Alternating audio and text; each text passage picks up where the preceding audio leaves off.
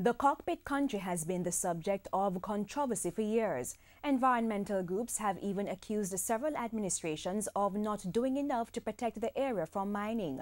Last year, the government declared the boundaries of the Cockpit country and announced some restrictions. But as TVJ's Shamela Pullen reports, residents are still not convinced. Hillsides draped in fog, birds chirping, flowers blooming, and even some plants thriving. This is just a glimpse of the natural mystique of Jamaica's Cockpit country.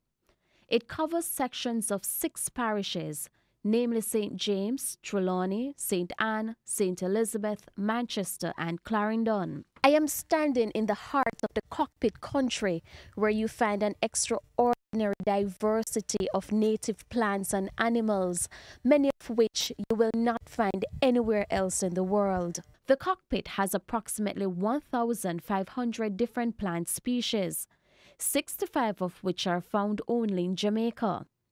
Residents living there proudly talk about the many medicinal uses. For headaches, just about anything. I even the yam leaf with the bamboo leaf. You can wear 2 leaf of the yam leaf and 2 leaf of the bamboo leaf in the cold. You're good to go. The Cockpit houses 79 species of birds, 28 of which are endemic to Jamaica.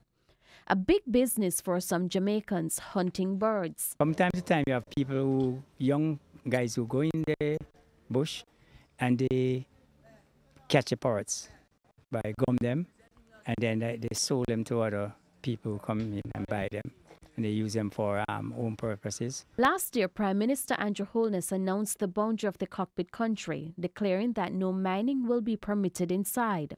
But despite that assurance, there is still skepticism. When they catch on the plants, it's time for the plants.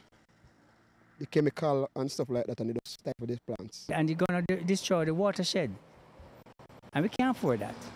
We can't afford to lose our watersheds and our plants. It should be there for generations to come. Reporting from the Cockpit country in Trelawney, I'm Shamela Pullen for TVJ News.